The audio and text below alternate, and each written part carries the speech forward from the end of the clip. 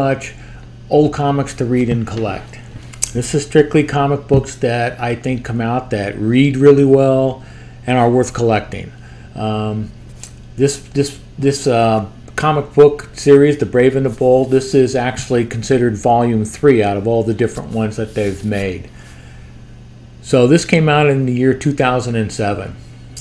I was really happy to see A Brave and the Bold. I think DC and Marvel do not do enough team-up books done with quality, let's do it this way, quality artists and quality writers, because that makes a big difference. If you go back to the old Brave and the Bold stuff in the 60s and 70s, 80s, you know, the Marvel team-ups, the Marvel Toon Ones, all that stuff, when they first started out, man, that was just pure quality. Stories fit in well, the team-ups were reasonable, they were very well done and worth collecting.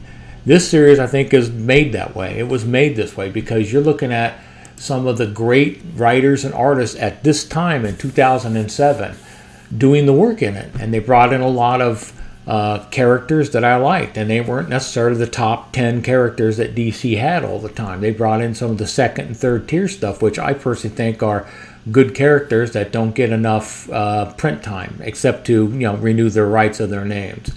You're going to see artists like George Perez, who is one of the great artists out there, in my top 5.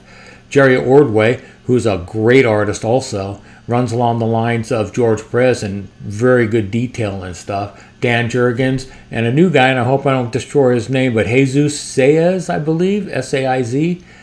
He was a new artist coming up in DC. He's over at Marvel currently he did some great Doctor Strange stuff recently, and his artwork looks just as good as it does here. Has not changed at all, really, except maybe to get better.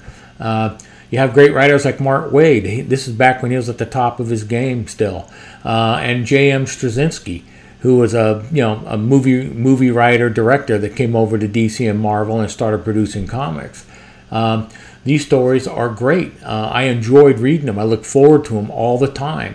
A lot of them are single shot stuff, but like the first part, this first one that you see up in front, which is Brave and the Bold #1, was a 6-parter by Mark Waid and George Perez.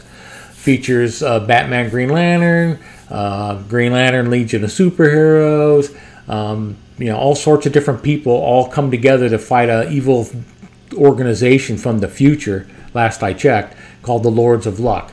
After that, they go into like one-shot, two-shot type stuff. You may have a 2-issue series, you may have a one-shot like the Superman, Catwoman below.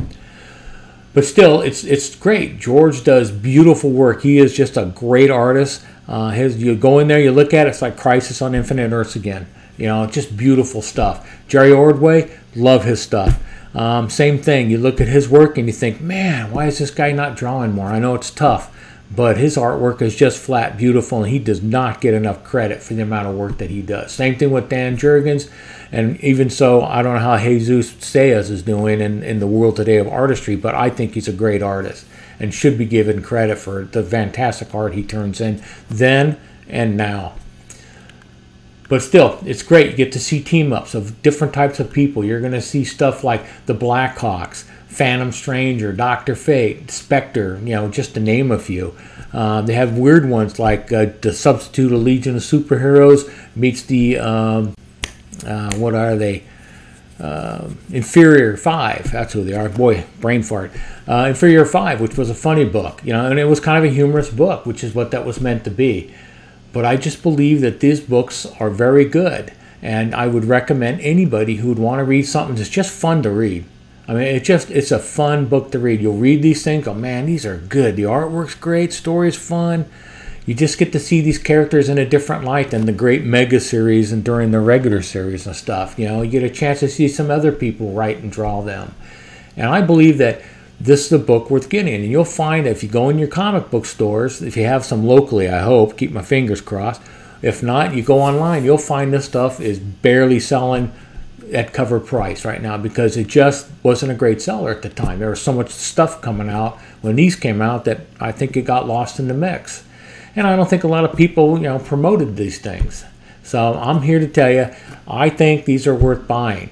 And like I say, look around eBay. You could probably pick up a bunch from dirt cheap. Go to your local comic store. See what they got in their dollar boxes, 50-cent bins, whatever.